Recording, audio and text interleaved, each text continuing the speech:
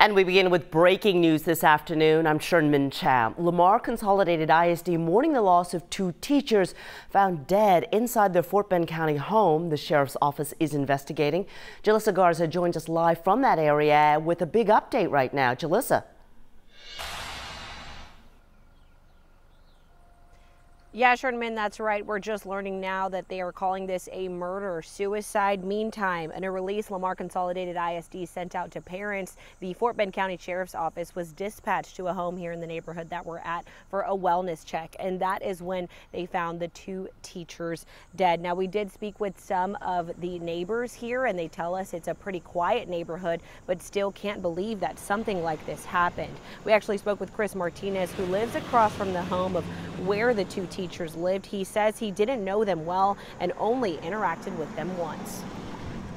It's sad, it's tragic, and it's heartbreaking.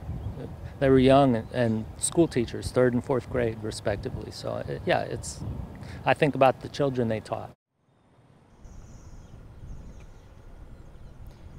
Neighbors say yesterday there was a heavy police presence. 2 neighbors tell us they were asked by law enforcement if they heard any gunshots or anything like that, and they say that they heard nothing. Now, as for the school district, they are on spring break, but they say that they still want to provide support to any students and staff who may have heavy hearts right now during a difficult time, as you can imagine, for the school district. So they do have 2 different phone numbers that students and staff can call, and when they return to school on Monday, they plan to have staff available for counseling. Of course, as we learn more information, we'll continue updating you on air and online. For now, reporting in Richmond, Jalissa Garza, KHOU 11 News.